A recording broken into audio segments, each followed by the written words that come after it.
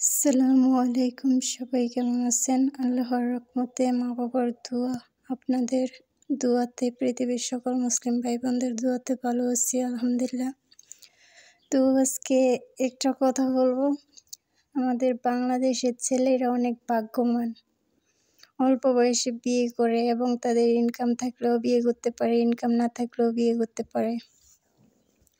আর ওরা হাদিস কুরআনের মধ্যে যেরকম নিয়ম দেওয়া যে একটা পুরুষের বিয়ের আগে একটা মেয়েকে টাকা পয়সা দিতে এবং মেয়ের মা বাবাকে যে যেমন খুশি দিতে পারে, 1,80,000, 90, 1 লাখের উপরে যে যেমন দিতে পারে, এবং স্বর্ণ গয়না দিতে হয়, আলাদা বাড়ি দিতে হয়, গাড়ি কিনতে হয়। তো এগুলা করে একটা পুরুষের তারপরে বিয়ে শাদী করতে হয় আরব দেশের ছেলেদের। এটা আমাদের প্রত্যেকটা মুসলমান এর ছেলেদের লেখা, যে এটা কোরআনে দেওয়া, হাদিসে দেওয়া এই নিয়মটা, যে প্রত্যেকটা ছেলের, মুসলমানের ছেলের এই নিয়মভাবে বিয়ে শাদী করার। তো আমাদের বাঙালি ছেলেরা মনে করি অনেক ভাগ্যবান। তাদের টাকা পয়সা থাকলেও বিয়ে করতে পারে, বাড়িঘর থাকলেও বিয়ে করতে পারে, বাড়িঘর না থাকলেও, টাকা পয়সা না থাকলেও ওরা বিয়ে করতে পারে। তো আমি মনে করি আমাদের বাংলাদেশের ছেলেদের মতো ভাগ্যবান ছেলেরা আর মনে হয় কখনো হয় না, নাকি দেখি নাই। তো আমরা তো গ্রাম অঞ্চলের মানুষ, তো আমাদের দিকে নিয়ম হচ্ছে যে একটা ছেলে বিয়ে করার আগে মেয়ের ফ্যামিলিরে বলে ঘর সাজায় দেওয়ার জন্য, আবার অনেকে বলে মোটরসাইকেল দেওয়ার জন্য, আবার অনেকে বলে যে বিয়ের আগে টাকা দেওয়ার জন্য যৌতুক হিসাবে, মানে এত টাকা দিতেইব, এরকম একটা থাকে, কথা থাকে। আবার অনেকে টাকা পয়সা চায় না। তো দেখা যাচ্ছে আমাদের ছেলে মেয়েরা, বাংলাদেশের একটা ছেলে একটা মেয়েরে পছন্দ করে, ভালোবাসার পরে তার ফ্যামিলি, মা বাবা, আত্মীয় স্বজন ছাড়া তারা পালিয়ে বিয়ে করে। তো আরব দেশে এরকম নিয়ম নাই। আরব দেশের নিয়ম হচ্ছে যে একটা ছেলে সে তার সব কিছু আনবে একটা মেয়ের জন্য, বিয়ে করার জন্য, এবং মেয়ের ফ্যামিলির মা বাবাকে 4 আনা পয়সাও দিব না খরচ করার জন্য। তো এই নিয়মগুলো আমার কাছে খুবই ভালো লাগে। এটা হচ্ছে আমাদের মুসলমানের নিয়ম, হাদিসে এবং কোরআনে দেওয়া আছে। কিন্তু এই নিয়মটা প্রত্যেকটা পুরুষের মেনে চলা দরকার আমি মনে করি। আর আমাদের বাংলাদেশের প্রবাসী ভাইয়েরা যারা বিয়ে করে, দেখা যাচ্ছে একটা কানের জিনিস দেয়, 1 জোড়া কানের জিনিস দেয় এবং একটা চেন দেয়, নাকের ফুল দেয়, নূপুর দেয়, আবার অনেকে দেখা যাচ্ছে টিকলি দিতেছে, আবার নেকলেসও দিতেছে, আংটি দিতেছে। কিন্তু যতই স্বর্ণ গয়না দেখ না কেন, তারপরও মেয়ের ফ্যামিলিরে বলে যে আমার ফ্যামিলি থেকে এতজন মানুষ আসবে মেয়ে উঠায় নেওয়ার জন্য, এ কথাটা বলে। তারপরে মেয়ের মা বাবা অনুষ্ঠান করে, এতজন মানুষের আয়োজন, সেটা মা বাবা টাকা পয়সা দিয়ে অনুষ্ঠান করে মেয়ের মা বাবা ছেলের ফ্যামিলির জন্য। এই দায়িত্ব কোনো ছেলেরাই নেয় না। আর এটা নেয় না কি, এটা আমি দেখি না আমাদের গ্রাম অঞ্চলে কোনো ছেলে তার মানে মেয়ের বিয়ের অনুষ্ঠানের দায়িত্ব নেয় না, খরচপাতি দেয় না। তো এটা শহরে আছে কিনা আমি দেখি না, যেহেতু আমার গ্রামের মানুষ। হয়তো শহরে আছে, একটা ছেলে হয়তো মেয়ের বিয়ের অনুষ্ঠানের খরচপাতি সব কিছু দেয় মনে হয়, কিন্তু আমাদের গ্রাম অঞ্চলে এই নিয়ম নাই। সব নিয়ম হচ্ছে যে মেয়ের ফ্যামিলিকে তার অনুষ্ঠান করে মেয়েটাকে তার ওই হাজব্যান্ডের কাছে উঠাইয়া দিতে হইব, এটা নিয়ম। তো আমি মনে করি এইগুলো করা ঠিক না।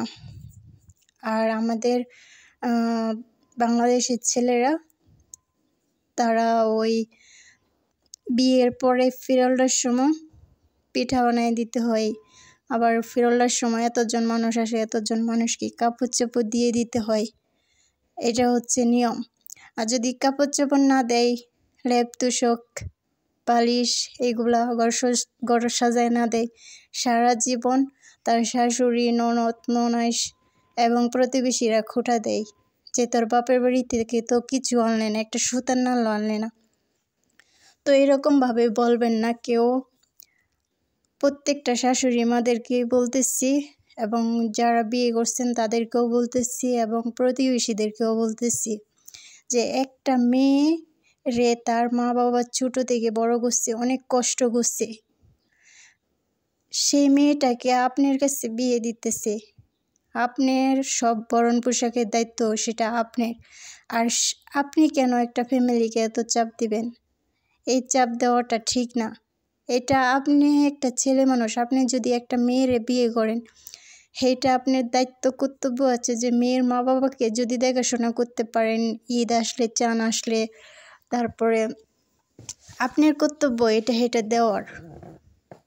যেমন আরব দেশের ছেলেরা তার শ্বশুর শাশুড়িকে ঈদ চান আসলে কাপড় টাপড় এটা দিতেছে, এবং তারা বিয়ের আগে অগ্রিম টাকা দিতেছে মেয়েকে পছন্দ হইলে মেয়ের মা বাবার হাতে, তারপরে স্বর্ণ গয়না দিতেছে, তারপরে বাড়ি আলাদা, তারপরে গাড়ি কিনে তারপর বিয়ে শাদী করতেছে। সেটা আমার নিজের চোখেই দেখা। তো আমি যখন দুবাইতে ছিলাম 2টা বিয়ে খাইছি, তো আমি দেখি নাই কতটুকু স্বর্ণ দেয়, কত টাকা দেয়, এইগুলা দেখি নাই। কিন্তু শুনছি তারা গল্প করে যে টাকা পয়সা দিয়া, তারপরে স্বর্ণ গয়না দিয়া, বাড়ি আলাদা করে, গাড়ি কিনে তারপর বিয়ে শাদী করে। এটা তাদের নিয়ম আর কি, কোরআনের নিয়ম এবং হাদিসের নিয়ম। তাদের কাছে আমি অনেক শুনছি, কিন্তু আমি নিজের চোখে দেখি না। আমি দুবাইতে 2 বছর 3 মাস ছিলাম, তখন আমি 2টা বিয়ে গেছি, আমি নিজে দেখি নাই। তো আমি দ্বিতীয়বার আবার সৌদি আরব আর সিরিয়াতে 4 বছর 6 মাস ছিলাম। সেখানে ম্যাডামের ছেলে বিয়ে করছে, কিন্তু আমাকে নিয়ে যায় না, সেটাও আমি দেখি নাই। তো আবার তৃতীয়বার আমি যখন সৌদি আরব আসছি, তো একটা ম্যাডাম 5টা ছেলে, তো একটা ছেলে তার রিয়াদের থাকে, তার প্রথম বউ মারা গেছে, 5টা ছেলে এবং 3টা মেয়ে রেখে তারপর ও দ্বিতীয় বিয়ে করছে, 2টা মেয়ে হয়েছে। তো আর বাকি 4 ছেলে বাড়ির আশপাশে থাকে, তো আশেপাশে থাকে। তো আমার কপিলের আরও 2-3 ভাই আছে। তো আমার কপিলের বড় একজন আছে, সে একটা বিয়ে করছে, 6টা ছেলে 2টা মেয়ে। এবং আমার কপিল 2টা বিয়ে করছে, একটা থাকে দাম্মাম হাসা, ওই বড় বউয়ের ছেলে আমার কাছে থাকে। 10 বছর বয়স হইব, আমি দেখাশোনা করি, কাপড় টাপড় ধোয়া এবং মাদ্রাসা সকালে যা আছে সব কিছু আমি করি। ছোট বউ আছে বাসার সামনে, তো আমার ম্যাডামের বাসার সামনে বাসা। তো আমার ম্যাডামের সামনে বাসা। তো ওই বউর মানে আমার কপিলে যে 2টা বিয়ে করছে, 2টা বউ নিয়ে আমার কপিলে সুখী নাই। ও অল্প বয়সে চুল পেকে গেছে এবং তার যেমন দেখা যায় অনেক বয়স্কর, কিন্তু কপিলের বড় ভাই যে ওর বয়স দেখা যায় যে অল্প। 2জন একসাথে দাঁড়াইলে বলবে যে বড় ভাইরে ছোট, এবং আমার কপিলকে দেখা যায় বড়, চুল টুল পেকে গেছে। আর আমার কপিলের বড় ভাই যেটা, এটার একটা চুলও পাকে নাই। তো দুটা বউর মনের মধ্যে হিংসা এবং বাড়িঘর অপরিষ্কার করে রাখে, মন পরিষ্কার নাই। 103 আর 103কে দেখতে পারে না, একটার ছেলে মেয়েদেরকে আরেকটা দেখতে পারে না, আরেকটা ছেলে মেয়েদেরকে আরেকটা দেখতে পারে না। তো আবার ম্যাডামের ছোট্ট ছেলে যেটা কপিলের ছোট ভাই, তো ও যখন বিয়ে করছে, তো ওর বড় একটা বউ আছে, ওর বয়স মনে হয় 30 বছর হইব। তো ওর 4টা মেয়ে এবং 2টা ছেলে, আমি আসার পরে আরেকটা হয়েছে। তো বাচ্চা পেটে রেখেই ও আরেকটা ওর মামাতো বোনের বিয়ে করছে 42 বছরের মেয়েকে, এবং আমার কপিলের ছোট ভাই এর বয়স হচ্ছে 37 বছর, তো বিয়ে করছে। তো আমার কপিলের ছোট ভাই প্রথমে আমার কপিল ছিল, পরে একটু রাগারাগি করছিল, তার বাসায় কেন কাজকাম করি না গিয়া, পরে এরপরের থেকে রাগারাগি করার পরে তো কপিলের ম্যাডামে বলতেছে কপিল হওয়ার জন্য, ওই যে বর্তমানে আমার কপিল হেরে পরে হেই আমার কপিল হয়েছে। তো স্বর্ণ গয়না, টাকা পয়সা এবং কেক, চকলেট, এটা হেটা, তো 2টা ছাগল এবং উট 2টা জব করছে। তো আমার বাসার সামনে তো বাড়ি, যে মেয়েকে বিয়ে করছে সব দেখছি নিজের চোখে। তো ওই বউ চলে গেছে, চলে যাওয়ার পরে সে আবার তৃতীয়বার বিয়ে করছে রিয়াদ খার্জ। তো সেখানেও আমাকে নিয়ে গেছে, ও চকলেট এবং কেক, তারপরে একটা ফুলের তোড়ের মধ্যে 5,000 রিয়াল দা সাজাইছে ফুলের উপরে, এবং ফুলের তোড়ের নিচে একটা বক্স ছিল, বক্সের মধ্যে সে 65,000 টাকা দিছে।